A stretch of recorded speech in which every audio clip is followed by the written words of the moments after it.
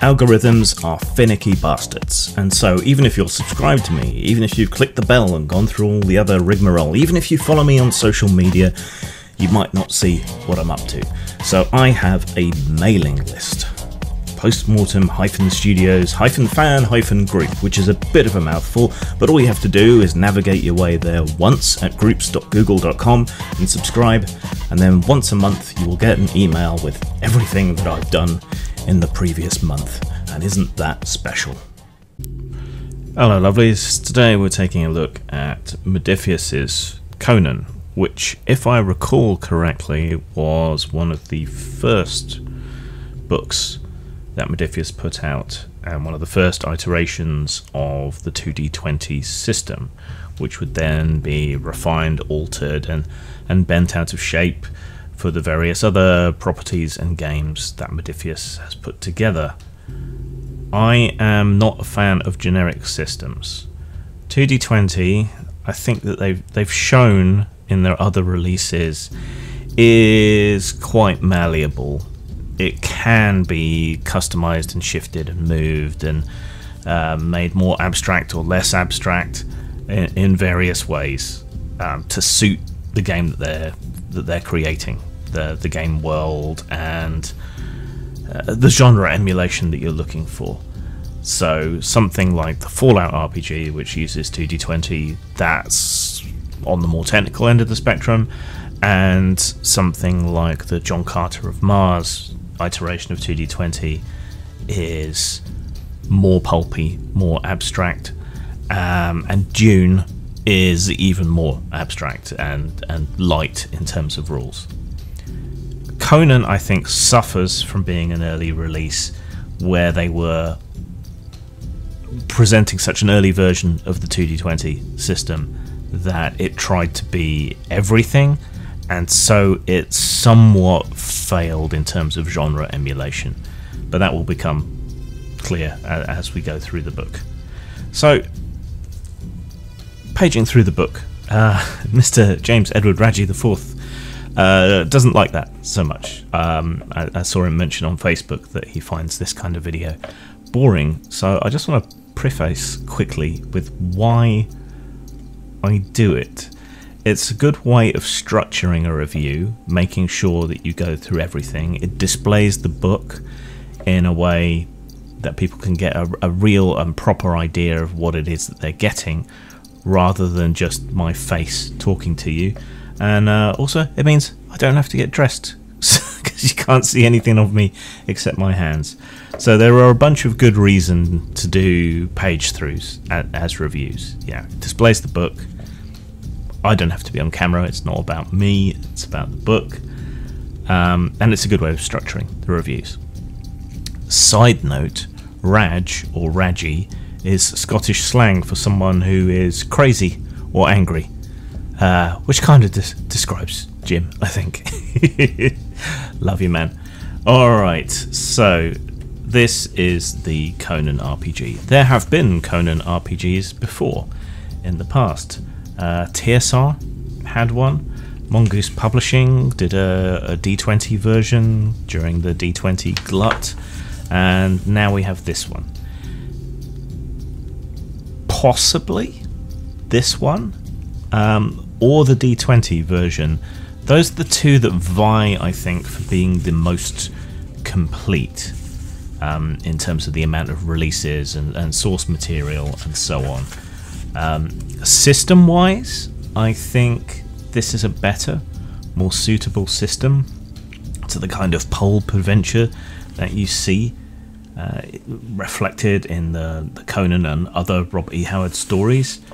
But in terms of really grasping the world that Howard was creating, I think possibly the D20 source books are a bit better. Now, unfortunately, I don't have those to refresh my memory A friend of mine does, and I have read all the D20 ones. I haven't read all the 2D20 ones. God, that's going to be confusing, isn't it? Okay, so you get all your usual intro stuff. It does use novelty dice, but it's not a Fantasy Flight Games novelty dice situation in that you don't need to worry about having the novelty dice. You can use normal dice quite successfully. It just takes a fraction of a moment's extra thought. The D20s are used for the kind of skill rolls. The 6-sided dice are used for combat effects, damage, and special effects from weapons that you might be carrying. So it's not too complicated. Character creation is a bit of a puzzler, because basically it's a whole bunch of different templates that lock in over one another with choices, and it's not particularly well laid out, so it can be difficult to figure out exactly how many skill and speciality bonuses you have, how many traits you have, where to look up the traits and special abilities that you might gain as you go along. But if you can puzzle your way through it all, then it might be worth someone doing a kind of simplified version of the character creation. You do end up with an interesting character with a past to them. So it's almost like a combination of an Artalzorian life path system with the kind of interlocking templates from the Iron Kingdoms RPG. So you got your background, your social standing, your sort of not exactly class, but role or archetype, aspects of your personality and so on, and these all affect your starting skills and so forth. So it's very easy to create a brutal barbarian type or a scheming whatever. Yeah, you can cover all your pulp bases through that. It's one thing on top of another on top of another on top of another, so it's a little bit time consuming. For my test character, I made Wolfskin from the Warren Ellis series of comics, and was able to largely create him apart from being a berserker, which doesn't seem to actually be contained in this book except in some of the NPCs, and apparently is in one of the other books. That feels like a glaring insight, even though oversight, because even though Conan is a barbarian, he wasn't really a berserker, but even so, that is the kind of thing that people would want to play. So having to buy a separate book for that, it feels like a bit of a jip.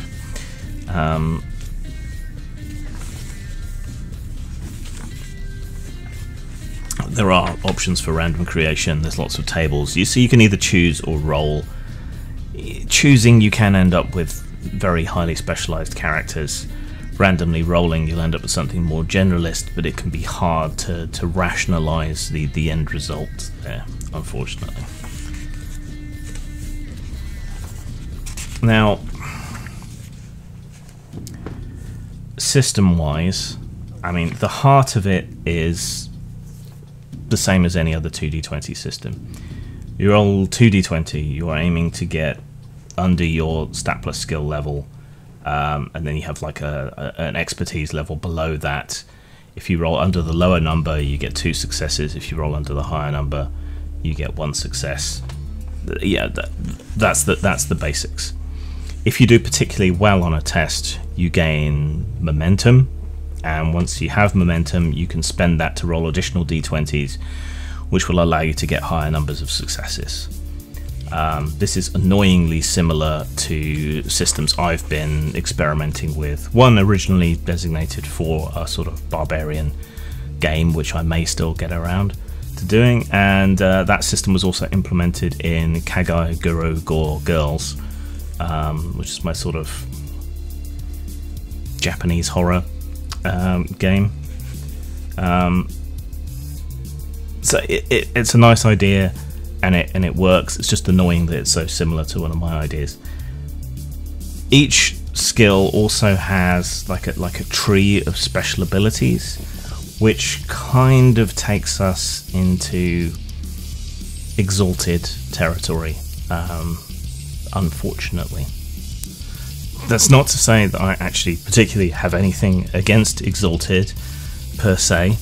The storyteller system's always been a fairly simple, intuitive sort of system, but Exalted kind of ruined it by having so many different, quite mechanical, weirdly interacting subsystems and special abilities and so on, that the elegance and simplicity of the underlying system was lost under this forest of special exceptions and so on. It's kind of like trying to memorize every magic card and all its effects and how they interact with one another. This isn't as bad, but it does still weigh down that initially fairly simple and somewhat elegant system with a whole lot of exceptions and rules about which special capabilities you can have, you can go to, and so on and so on. So yeah, that's a bit of a problem here. That's why I think this being one of their earlier releases, it kind of suffers from that, in that it's almost presenting a somewhat complete version of the 2D20 system, when a more stripped down, pared back, streamlined version of the 2D20 system may have been better for something pulpy like Conan. It is somewhat grittier than some of their other releases, but I can't help but feel that the John Carter level of complexity and so on is more suitable to Conan than this is. Somewhere between the two, ideally, but yeah, the system weighs itself down quite quickly, and as a games master, it's quite daunting, because for the first few games at least, you're going to have to help your players navigate all of these peculiarities. Familiarity will help, but for those first few games, I think people are going to be making a lot of mistakes and overlooking things. I think my ideal systems are ones where you can improvise or come up with your own stuff around the kind of various capabilities. Like in Machinations of the Space Princess, I took the system from Lamentations of the Flame Princess, particularly the skills system, and I applied some of that to combat. So basically, if you want to pull off any weird move in combat, you roll at -5, but then skill levels offset that penalty, so you can roll closer to normal or with a reduced penalty, and that's very easy to customize. This, not so much. So, yeah, that's unfortunate. There's physical combat, there's sort of mental and social combat. The combat dice are the d6s. If you roll a 1, you do 1 damage. If you roll 2, you do 2 damage. 3 to 4, nothing. 5 to 6, 1 damage, plus any special effect related with the weapon. So if the weapon has a knockdown effect, and you roll that, you might knock someone down. If it causes bleeding or something, it might have that effect, and so on. Vigor is basically a relatively small amount of hit points, and once that's removed, you start taking harm, which are more like proper actual wounds, and those apply penalties to your rolls. And once you run out of your harm capacity, which is different for player characters than it is for NPCs, then you're dead. So that's how that works. Momentum is this kind of free-flying back and forth mechanics. If you do well at something, you gain momentum, which you can then hold on to or spend. And you can spend momentum to give yourself extra dice to roll for certain capabilities, or to activate powers, or to use for like an additional quick action, or some of your various talents and so on, and traits. They require momentum, or they reduce the amount of momentum that you need to pull off certain effects. So it's nice, but it's another level of complication once it starts interacting with those special traits and capabilities. There are a lot of options for things that you can do during your turn. That can be a bit overwhelming. I think again I would prefer something a bit more free flowing, perhaps.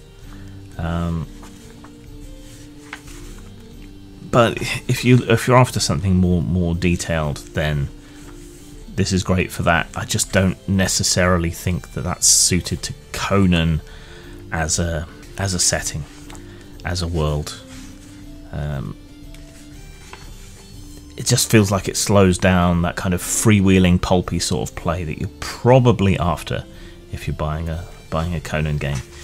Your mileage may of course vary. So we have plenty of equipment. Anything magical is pretty rare outside of alchemical items, talismans, those sorts of things. Sorcery is pretty understated in the game. It's not hugely powerful, but that's in keeping with Conan's world, certainly, and it tends to come with a price, which is also highly suited to Conan's world and the source material. So playing magician, not necessarily the best sort of idea. There is a world guide. It's a fairly small part and an element of the book overall, but that's fine. You know, Howard didn't actually write that many stories, so a lot depends on whether you delve into the successors who used Conan, the comic books, the films, that sort of thing, how much you want to incorporate.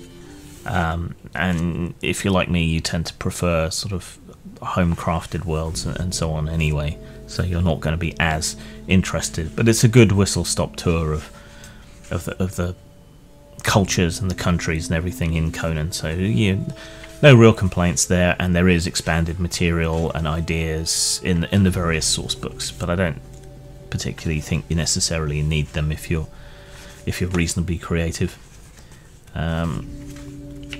Plenty of references to the Conan stories. I have that bumper collection edition of the sort of black faux leather cover with the silver inlay. It's a good place to start. I think there's a companion volume called Conan's Companions or something, which has a selection of stories from the other of Howard's projects and so on. So those are worth picking up. A lot of the stuff is in public domain, at least in some places, so I think you can read some of the stories at Project Gutenberg, though some may only be public domain in Australia, which has slightly different rules to everyone else. But yeah, you can certainly find plenty of resources online. There are Conan wikis and so on, but it's nice to have a properly researched, properly written set of information here anyway. So no real complaints there. And again, like I say, there's plenty of additional resources in their other books, and there's plenty of stuff online if you want more, but you get a reasonable amount of detail. It's maybe a third of the book is the background material. Games mastering advice: if you're new, some of this is good. Some of it I'm not necessarily sure is the best advice. Oh, I forgot to mention the Doom mechanic. This is kind of momentum for games masters, so it allows you to throw complications into the mix. Not that there's anything stopping you doing that anyway, really. So the best way to use it is to offset the heroic power level. I mean, if you want to be a challenging games master, if you want to throw additional hazards or complications at your players, you don't need a system for that, really. So I think I would only really use it to provide momentum to my big bad evil guys, my villains, my set piece fights, more than anything else. That's certainly how I would do it. There's also Fortune, which is another mechanic that increases the survivability of the heroes, because when you go for a gritty system, death can be quite common, too common, perhaps. So Fortune, kind of like Fate in Warhammer Fantasy Roleplay, is kind of somewhat of a get out of jail free card for the players to avoid sudden player death syndrome. there's some good advice on what constitutes a Conan style adventure, some examples and so on, and you know, you would kind of think that a Conan game in our current and modern age would spend a lot of time apologizing for itself, apologizing for Howard's supposed racism, apologizing for Howard's supposed sexism. I don't know if it was a condition of the license, but that seems to have been largely omitted from this. There is one brief comment about how Howard did also write empowered women characters, which is true if you look at the corpus of his work as a whole. But other than that, it seemed to be blissfully free of that kind of hand-wringing and guilt. There's a bestiary. You don't need a particularly huge bestiary for a Conan game. Most of the things he fought tended to be animals or people, with very little in the way of actually, you know, huge, powerful, supernatural entities. You know, there were a few here and there, but you don't particularly need a gigantic bestiary for Conan. So, you know, this is kind of sufficient, unless you get into the sort of expanded lore and the more comic booky and film side of things. But I don't think most people seeking to play a Conan adventure are necessarily particularly going to be looking for that sort of thing. If you want to bring more Lovecraftian elements into it with relatively little work, you can bring in creatures from the other 2D20 games that are more Lovecraftian oriented, I suppose.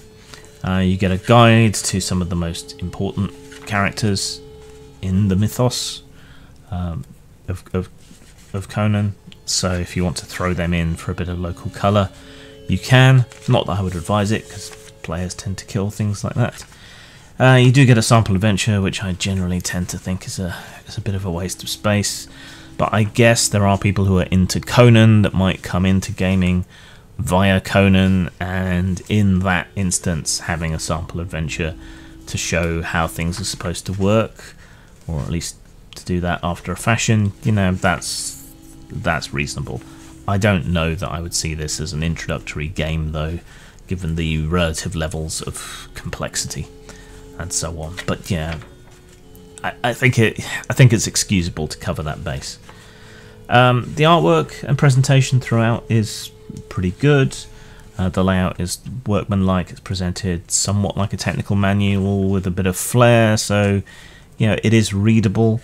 I think the writing could have been improved in some of the system sections, particularly character creation, to make it flow more smoothly, but it's okay. One glaring omission was nakedness. There isn't very much of that in here, and when you think of the pulp sort of barbarian tales, you do tend to think of like nubile priestesses and slave girls and things like that. So everyone's covered up almost entirely, and where there is nakedness, it's in the distance and it's kind of low resolution. It's not a big thing, but it is a stylistic thing. When it comes to Conan, when it comes to swords and sandals, when it comes to barbarian fiction, it's noticeable by its absence, or relative absence, especially if you go back and compare it to the D20 Conan days from Mongoose, where I think on the page background there was a half-naked woman on the border of every page. So I think the D20 Conan, as opposed to the 2D20 Conan, has the highest nipple count of any RPG to date, I think. But it's kind of it's noticeable by its omission. Okay, so scores. Style. The artwork's good, with those reservations. The presentation is mostly good, but in terms of the content, particularly character creation, it's not presented in a particularly intuitive or particularly well laid out way just for that specific. So I'll give it a 4 out of 5 for style. In terms of substance, there are some omissions. There's quite a few additional books for Conan. Spreading the material out like that, I don't know that you necessarily need all that material, but I understand the economics behind keeping a line supported and spreading your material out so that people will buy more. It's forgivable from a business standpoint, but really I don't think you need much more than the core book. The system doesn't quite match the setting in the way that Modiphius has tried to tailor the system to the settings in other books. That brings it down a bit, but overall it's a solid entry in the 2D20 line, and you can forgive it a lot of things for being the kind of one of the first early attempts at making it work. So a high 3 or a low 4 for substance, I suppose, given the cost of the book and everything. So 8 out of 10, 4 out of 5. Recommended, but you might want to pre-generate characters to make them easier to play, or you might want to clip back the system a bit, or use an iteration of 2D20 from something like John Carter to play Conan, bringing in some of the more complex elements and so on later on as you familiarise yourself with the game. There you go. Zang. Postmortem Studios sells a wide variety of stock art, well over 500 pieces, many of them by RPG industry veteran Brad McDevitt. These are available for you to use in your personal or professional projects, whether stories or games or anything else. Check us out at rpgnow.com.